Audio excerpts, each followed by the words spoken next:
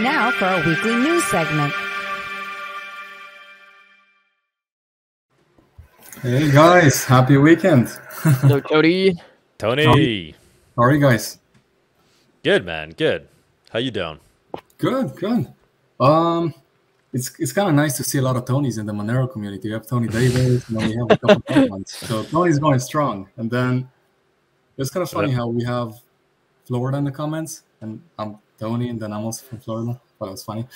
Monero is fungible, but the Tonys are not. Each one is unique in their own right. That's for sure.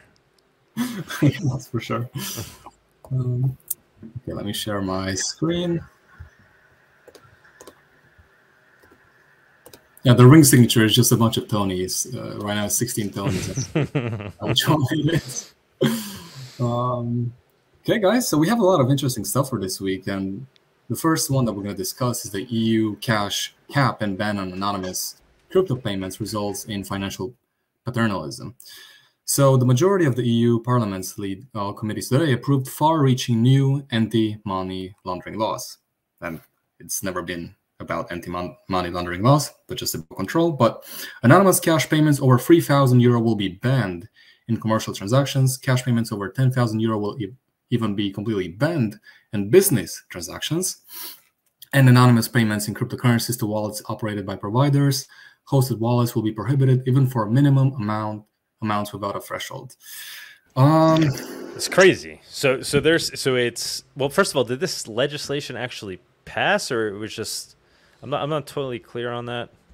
I don't know if anybody really understands what's going on over there in the EU Parliament. I don't think the majority of the EU Parliament-led committee today approved. So a committee approved this anti-money laundering law, but I don't know if it generally passed in the full Parliament. I'm not exactly sure, but yeah, the implications is crazy, right? So they're basically outlawing the use of anonymous crypto payments when they're made to a hosted wallet. So like if you send, it would then be illegal to, right? Effectively, if you were to send Monero to an exchange, right?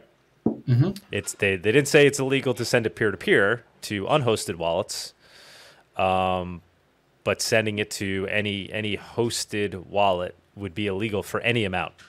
Mm-hmm. No threshold. And then they're also actually going after physical cash as well, putting additional restrictions on the use of physical cash as well. Yeah, guys, get Monero. I don't know what to say. I mean, we saw it all coming, but it's freaking ramping up, and it's ramping up fast. How would they enforce this? Yeah, I don't know. I mean, from the end of the hosted wallet side, I guess these companies are going to follow it, right? Yep. They're going to follow the regulations, because that's what big companies do. They work with the regulators. They do. They have no choice unless they want to be shut down. But the interesting thing is that will this law actually have a huge effect on crime? And it's actually not going to have a huge effect on crime. And then, is this something what the people wanted? It is not what the people wanted, because there was a great public outcry when the Commission asked for the public for their opinion on limiting cash payments in 2017. Not surprisingly, more than 90% of responding citizens spoke out against such a step. Respondents considering payment anonymously in cash an essential personal freedom, and that restrictions on payments in cash are ineffective in achieving the potential objectives: fight against criminal activities, terrorism, tax evasion, which these first two are definitely stuff that we don't want. This one we can discuss, tax evasion. And according to an ECB survey, up to 10% of citizens use cash even for amounts greater than 10,000 euro buying cars. So actually not a lot of people use, especially on a day-to-day basis, over 10,000 euro for a transaction. So this is for sure something that people did not want, and it's just a war against cash, a war against freedom, so that they put you on the CBDC, and so that they can control everything. And as we talked in the past, they want to control where you go, what you eat, and they can do that if they have you on a CBDC system. So it's never about anti-money laundering and protecting you against criminal activities and terrorism, because they fund it anyway. They're the ones that start most of the wars. So Yeah, interesting. And yeah, I guess it's been approved. I'm not sure if it's actually passed because we did talk about this in the past multiple times. But yeah, it's something that is not that good. Yeah, we'll keep following it, and maybe we could have an expert on that's intimately familiar with this. Maybe somebody from the pirate what's it called? It's called like the pirate party in Europe. We've been trying to get that guy on. I think he was on a while ago. I'm sure he'd be intimately familiar with all this, and it's a war on cash. It's a war on cash, and I do think this is this is the thing that could open up noobs' eyes to the importance of Monero, because they could very much understand the war on cash part. They know that cash has always been a part of their society, and now they see their government attacking it and essentially banning the use of it. And I think that's a way to open up people's eyes to the larger problem and the need for a digital version of cash. So when cash no longer exists in the physical, we're going to need a replacement for it in the digital realm, and that's where Monero comes in. So I do think it's, there's a silver lining there in terms of it's helping the noobs realize the importance of something like Monero, because cash will no longer exist in the physical realm. Yep. And I kind of have a funny story in the 10,000 euro cap. So one time I had to go from America to Europe, and I had to bring over 10,000 just to give to people. And my mom was like, "Yeah, we should put it in envelopes." I was like, "Yeah, that's a horrible idea in case they check me." And we just wrapped it in a bunch of Christmas stuff so that it looks like gifts. Because if they do catch you bringing from America to Europe with over 10,000, they're gonna ask you a bunch of questions. Why do you have so much cash? Why do you? Yeah. Now let's talk about the next thing, which is interesting. Is Monero stronger than Bitcoin because holders spend it? So this is going to be a very interesting post to discuss. The former CEO of BitMEX, Arthur Hayes, previously opined that a spot Bitcoin ETF could completely destroy Bitcoin if they're too successful. According to Hayes, Bitcoin ETF issues holding all the Bitcoin would negatively impact the number of transactions, of course, on the Bitcoin network, and miners will lose any incentive to keep validating transactions. The end result is miners turn off their machines as they can no longer pay for the energy required to run them. Said Hayes, without the miners, the network dies and Bitcoin vanishes, which is an interesting proposition. Also, another proposition is that eventually, when there's not going to be any more Bitcoin rewards, when we're going to cap on the 21 million, which is, it's going to happen not in the foreseeable future, what's going to happen then? How are miners going to be incentivized to mine after that when there's not going to be any Bitcoin rewards and they're just going to have to pay their energy expenditure using the fees? And if nobody's really using it, yeah, I mean, it's the problem with the whole Bitcoin is digital gold meme. If it's digital gold that people are just storing and nobody's sending it, the network just will cease to function. It just won't work anymore. You need the incentives for miners to mine and secure the network. And now that everybody's basically purchasing their Bitcoin through ETFs where they don't actually hold the Bitcoin, and all the Bitcoin are just being held by essentially Coinbase, actually, because I think that was news that came out this week too. I don't know if we have it here, but Coinbase is the company that's holding most of the crypto for these ETFs. It's just all sitting there, and nobody's actually trading, moving Bitcoin on chain anymore. Then the whole system will cease to function as intended. Yeah, so actually, that's a good segue to go into this post from Bitcoin Magazine. So the Coinbase CEO says they're the custodian for 90% of the US spot Bitcoin ETF assets, which is a large percentage. Insane. And this is just the beginning as well. So let's go ahead and play this video. And it's almost 3 minutes. Yep. crypto outside of even just being a store of value here, as many people see it as they're entering this asset class, some for the first time with the advent of these spot Bitcoin ETFs. It begs the question, how do you see the future of Coinbase? There are a lot of questions about the future of crypto exchanges in the world where Bitcoin ETFs have gotten so much share. Do you see Coinbase going far and above beyond being simply a crypto exchange?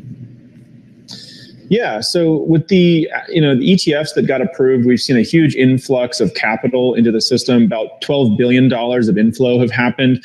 And when that happens, sometimes people ask us, well, what does that mean for Coinbase? Well, it's actually incredibly positive for Coinbase. We're the custodian for about 90% of the assets in those Bitcoin ETFs. And so we have monetization opportunities there as a custodian, but it didn't cannibalize any of the opportunity in our direct products too, our retail app, our institutional product. We actually saw increased inflows there while we saw $12 billion of inflow into the ETFs. So the ETFs were incredibly positive for the industry. They were a regulatory approval. They unlocked new pools of capital.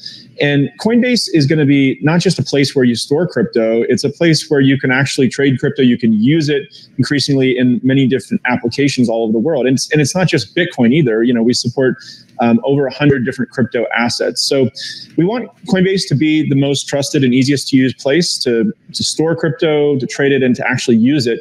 And we can actually become people's primary financial account in some cases in this new crypto economy. Kind of like a crypto bank? Yeah, one might say that. I don't think we're ever going to go get actually a bank license, because banks get licenses to do fractional reserve of the assets. I don't really think that's the right path. I think it's caused all kinds of issues with bank failures and that kind of thing. We don't want to do fractional reserve. We want to store 100% of customers' assets, or if they prefer, they don't even have to store it with us. They can do self-custody. And if they choose to opt in their funds into some product to earn rewards or something like that, they can choose to do that. We're not going to do it on their behalf in the way that banks do with fractional reserve. So it's a new paradigm. I think that there's a new generation of people who are looking at, they want to see crypto update the financial system, because 87% of Americans, when you survey them, they say the current financial system doesn't work for them. Fractional reserve is just one piece of that. But if you look at credit card fees and overdraft fees, and why does it take 2 or 3 business days to send an ACH transfer? And so our financial system really needs to get updated. And that's what we think is that crypto is this most important technology to update the financial system globally, bring economic freedom and good financial infrastructure to people all over the world if they just have a smartphone with an internet connection. So we went to Banks 2.0 essentially. If Satoshi Nakamoto is alive, he could be dead, could be alive, I don't know. And he's watching this right now. He would probably just roll his eyes and just think, what did my invention become right now? Because essentially it's just a Bank 2.0. It's not about revolution anymore. You just put in Coinbase, you have a little Pokemon card that just sits there. And if you want to get it out, you need to fill out all this information. Who are you sending it to? All this stuff. So it's interesting what it's become. And yeah, Monero is the only one that's staying true to what the crypto revolution should be. Anonymous, not caring about what others think. You can do whatever you want with it. It's literally digital cash. It's like cash, but on the internet, and it's awesome. It's unfortunate. All right, let's keep moving. Let's keep moving. We talked about this. Let's discuss. Yeah, let's go to this one now. This one is very interesting. Potential measures against the black marble attack.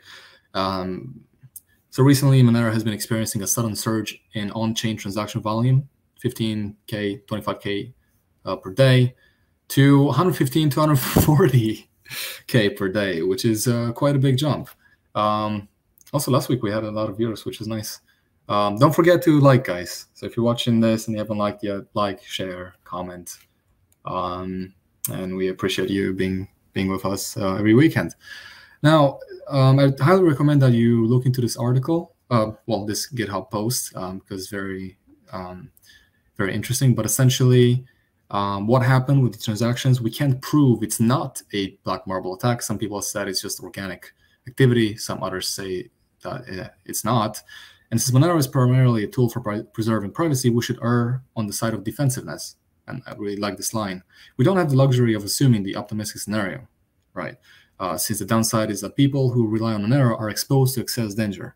And this is what's very nice about Monero, is the way that we think about privacy. We don't just throw the word privacy.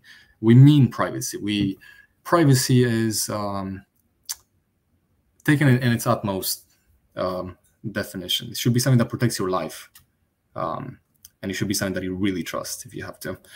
This situation is simply a reminder that such an attack is currently very practical and cheap in Monero, which is indeed cheap. And then below, you have information on measures. The below is an informal summary of potential measures we have been discussing that can counter such an attack, applicable to the Monero protocol in its current state. Since none of these measures is the ultimate one that solves the root issue, some of them can be thought of as a temporary change that can be reverted if when Monero is upgraded to full chain membership proofs. And I'm gonna go over these quickly because. So the first one is do nothing, avoids rush decisions, mistakes that could make things worse, and take on another upgrade to remedy. Many of these interventions can be rendered ineffective if attacker has a lot of resources. You have the pros and the con on this side. The con could be attacker can keep lowering the effective ring size at the same costs as now. We can increase the ring size, modify existing dynamic block size parameters, introduce ultra long-term sanity median. Attacker may eventually reduce/stop their transactions due to higher tax fees. Their tax due to higher tax fees cost. The con is require upgrade. Eventually, higher tax fees in general will have effect only on a very long time scale. Increase in minimum protocol tax fee. Increase in minimum node relay tax fee. Transaction fee. Sorry. Introduce transaction proof of work. And then omitted measures discussed that omitted from the table because they don't seem to be applicable. Introduce full chain membership proofs, which is the ultimate solution to attacks that reduce the effective ring size, but it's currently not in a deployable state. Shift decoy selection distribution towards older nodes. Counterattack. This would really on honest participants conducting a counter flood, keeping the resulting de-anonymizing transaction data safe and then securely erasing it. All these involve unverifiable actions, and unless perfectly coordinated among all participants, they would be unable to tell if an attack was over or not. Miners limit their size of their blocks. I highly encourage you going to this link and read this for yourself because it's very, very interesting on the potential measures against this attack. I really like that that graph that he made. That's cool to see. That's very nice. Okay. Yeah, I mean, basically, something's going to need to be done. It seems like I think the most likely scenario is we increase the amount of decoys that we have sooner than waiting for the Seraphis upgrade. I think that's the direction things are going to go. Yeah, there were some talks about raising ring signatures to 40, which would probably at least double the transaction size, which would also, of course, make the fee go up a bit to compensate, but at least, people are getting more privacy instead of just raising the fee. Right, and we kind of get us ready for full membership proofs, right? Because fees are going to go up with that, transactions are going to get larger with that as well. And then at that point, we won't be using rings and decoys anymore. And it allows us to increase our privacy faster without having to wait for full membership proofs. Obviously, ideally, as this write-up says, ideally full membership proofs being implemented would be the ultimate solution. It's just going to take time to get there. It may take whatever it is, a year and a half. So to be cautious, it would probably make sense to increase the ring size now, since that's something we could do quickly. Mm-hmm. But once we do introduce full chain membership proofs, Monero is going to be on steroids for sure. It's going to be incredible. Yeah, for sure. Let's go on to this. So let's open this on another link. GNIP. So this is supply equipment to the anti-authoritarian fighters in front of Ukraine. and you can now donate to them in Monero and USDT. And then we have Drunk Dials Me response. I don't support NATO or mixed war of aggression in Ukraine, but I support Floss drone development, voluntary funding of decentralized resistance hardware, and Monero. If picking a side in NATO's belligerence is your thing. Okay. Then let's actually go to this article. Actually, no. There was one that I really wanted to touch on right now. Yeah, let's discuss this one actually right now. Zano. So they said we made history after years of hard work and a good couple of hours of sweating, waiting for the first blog. The Zarkanium hard work went live. So let's take a look a little bit onto what this is all about. It's quite long, so I'm not going to go over the whole thing, but just a summary of it. This is very interesting. So essentially, and I would really wonder how private Zarkanium really is, but essentially how Zarkanium ZPOS makes POS private. Zarkanium improves upon traditional POS in two fundamental ways: amount, privacy, the number of coins in the staked output is hidden; untraceability, the output itself is hidden within a group of equiprobable decoy outputs. Yeah, and I mean it uses the same technology that Monero uses. It's based off of CryptoNote. Yep. But what's interesting here is they've invented a way to do private proof of stake. First in the space to do it. They actually work with Co on this. Co is a Monero dev. So super cool to see that they successfully were able to implement it and make this upgrade. And then there's other things as well, in addition to the private proof of stake that they're implementing. They're also implementing confidential assets. So similar to what Tari promises to be, but Zano kind of beat them to the punch. They exist, they're live, they have this confidential assets ability. So you can, make assets on top of Zano, and in a private way, which is pretty interesting. I mean, what interests me most in that regard is a privacy stable coin, perhaps, that could be built on top of Zano. Mm-hmm. That's something that I would like to see. Yeah, for sure. That will definitely change the game, especially when paying developers Monero. We do have the fluctuation in price, so a private stablecoin would solve some of their issues. Yeah, but this is very interesting. So it's good to see. Let's go to this one. This one is again a lengthy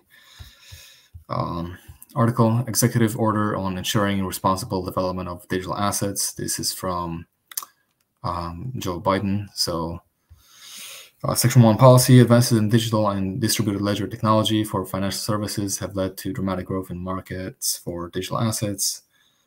Profound implications for the protection of consumers, investors, and businesses, including data privacy and security, financial stability and systemic risk, crime, national security, the ability to exercise human rights, financial inclusion and equity in energy demand, and climate change.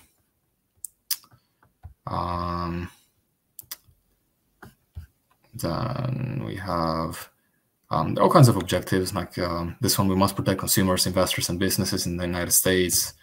We must protect the United States and global financial stability and mitigate systemic risk. We must mitigate the illicit finance and national security risks posed by misuse of digital assets. Then talk about financing terrorism and all this stuff, digital assets for the anti-money laundering. Poor or non-existing implementation of those standards in some jurisdiction abroad can present significant illicit financing risk for the United States and global financial systems. It's going to be curious of how that's going to be implemented. We must reinforce United States leadership in the global financial system. Must promote access to safe and affordable financial services. So all kinds of stuff. I highly recommend that if you're interested, read this whole paper written by Joe Biden. His handlers. his executive order. So it's just a further encroachment on privacy tech and crypto. They're making moves, guys. They're making moves. They're laying out the whole roadmap for us. They're letting us know that they're coming for us. The administration's roadmap to mitigate cryptocurrency risks. Thank you, Biden. Thank you, Biden. All right. Does Biden have any idea what's going on with any of that? Absolutely not. Guy just signed. He a piece just of wants paper. his ice cream. That's it. That's the only reason he lives, so he can have ice cream. Oh my god. Yeah, it's crazy. Yeah. Now let's watch this video. It's 1 minute. It's on John Carvalho. Bitcoin error log has woken up to the fact that the design of the Bitcoin Lightning Network is a joke. So let's go ahead and watch. The degree of complexity and fragility of Lightning, and especially for the use case that people intend for it, which is like end users running their own nodes, and even more crazy end users running their own routing nodes. It's just very, very fragile. And going through that experience just made me realize that the design is kind of a joke. Like, we can make it work. We can do our best.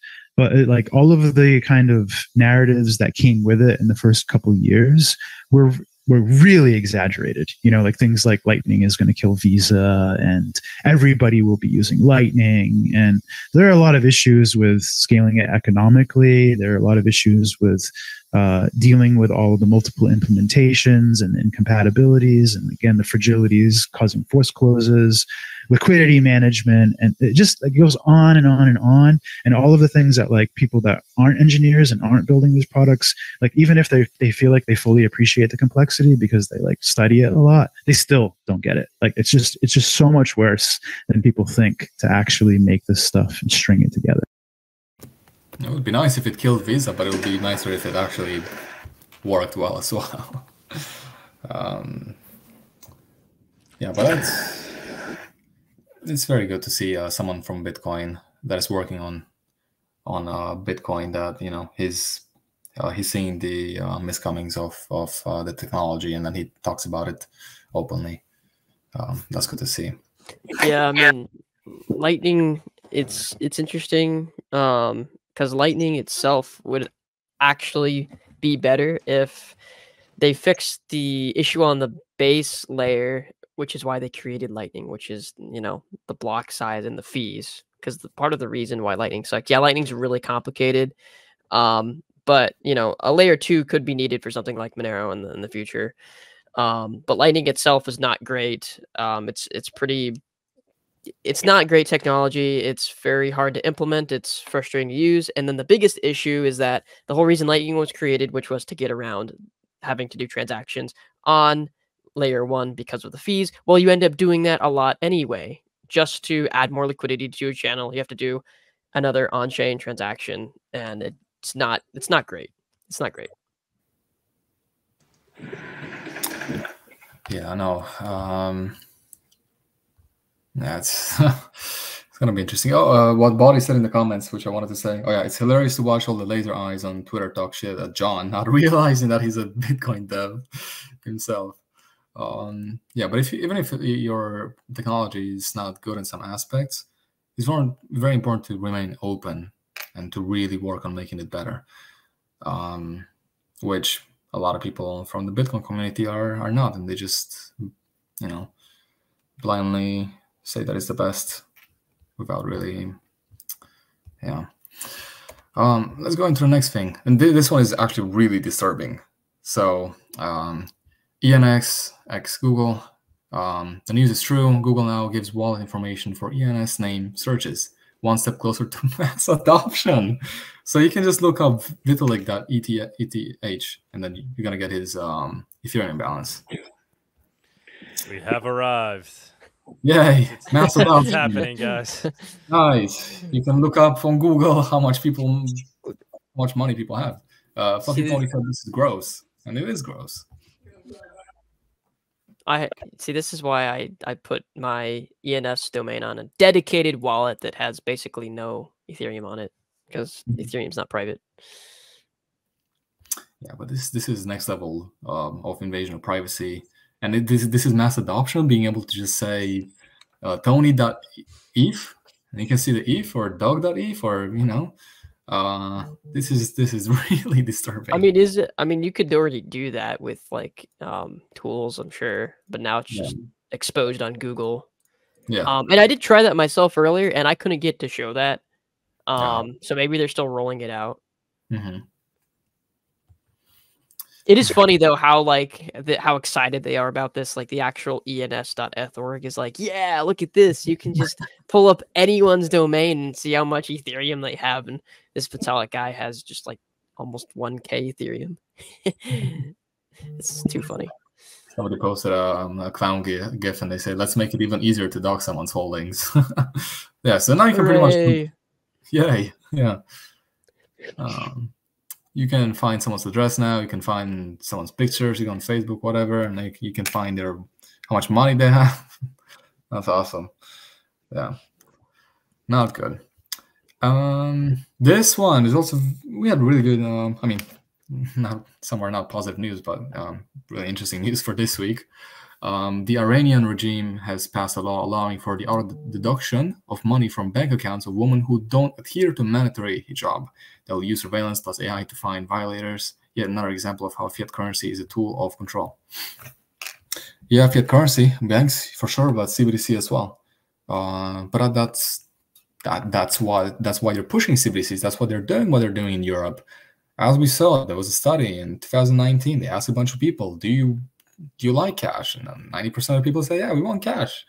What are they doing now in 2024? They're trying to get rid of cash, and people don't want that, which is going to be, that's definitely going to pass in the west of Europe first. Eastern Europe is going to be, I think, really resilient when it comes to that, because we have a lot of countries that are cash dominant. Albania is extremely cash dominant, so I'm curious of how that's gonna go. Like, I struggled when I was there to use my credit card at all. I didn't want to use it anyway, but even if I really had to, because they didn't want it, just cash. Romania, you can use debit cards in a lot of places, but cash is still very dominant. People like cash, so Eastern Europe is gonna definitely lag when it comes to this stuff, which is good. Yeah, but that's why they want to get rid of cash, limit it, get you on the systems. Yeah, it's going to be interesting eventually when we're probably going to cover a news section which we discuss incentives of how they want us to use CBDCs, like get discounts, like 20%, 30% discounts for such and such if you use a CBDC. They're going to make incentives for people to get on the system. Yeah, but this is just one example of what they're going to do. So, yeah. Well, I'm pretty sure that was it for this week. Don't think we have anything else. Yeah, no, that was it for this week, guys. This was a new segment. All right.